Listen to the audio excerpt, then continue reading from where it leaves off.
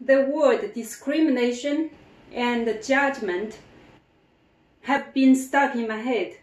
I'm not sure if it's because of the current social and political situation or if it's because of my own experience. Madam Toastmaster, fellow Toastmasters, have you ever been discriminated against and judged before?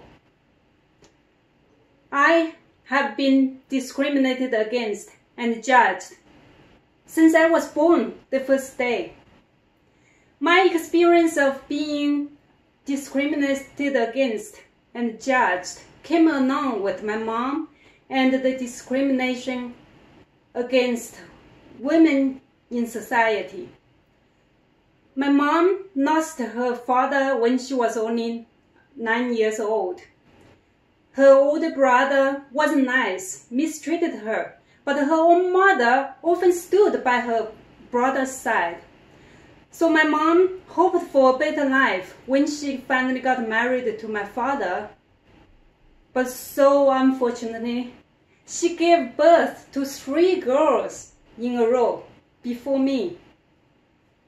One of them died as an infant. My grandparents said if my mom gave birth to another girl, she must be cursed and the baby must be a bad omen to the family. Ironically, I was born and I was a girl. My grandparents got so angry and upset when I was born. They didn't even glance at me. They stepped out of the house. They never looked at me again.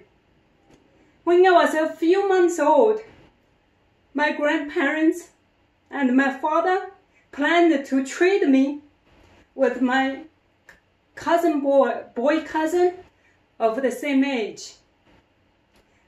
Fortunately, my mother never let that happen. Yes, I was judged and I was discriminated against as a not wanted child. In my grandma's own words, she said, my 2 sisters and me were the useless, stinky wooden board from the outhouse. And we would be tossed out like trash as soon as we were old enough to marry. When we were old enough to go to school, my grandparents also told my father to not send us to school.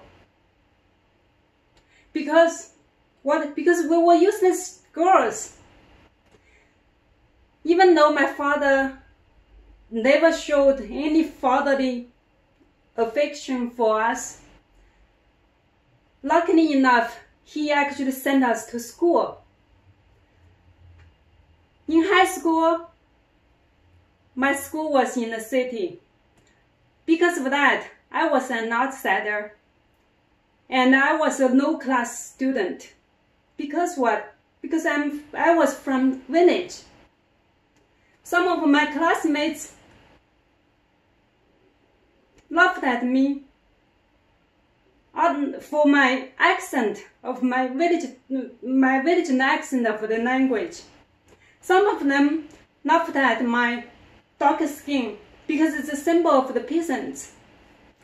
Some of them laughed at me because of my plain clothes.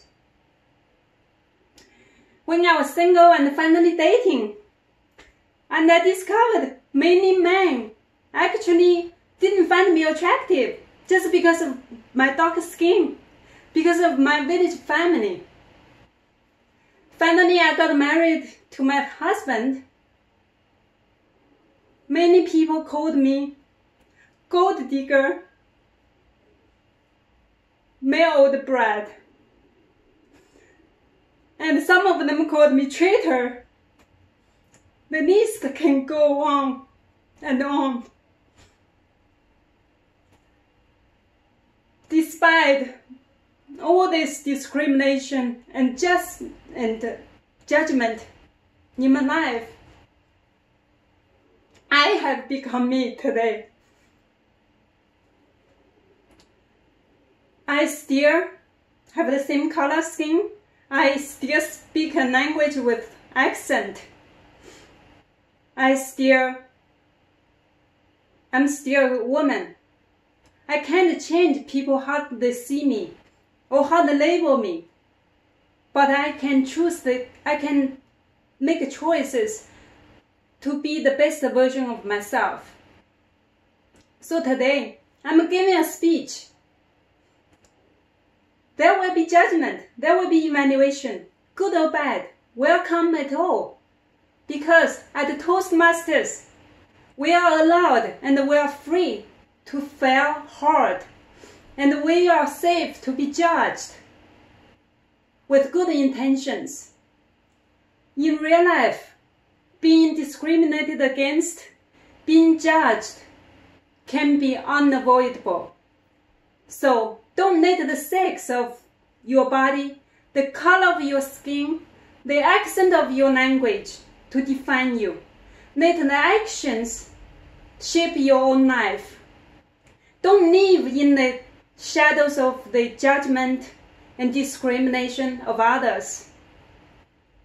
Make your own choices to be the best version of yourself. Thank you.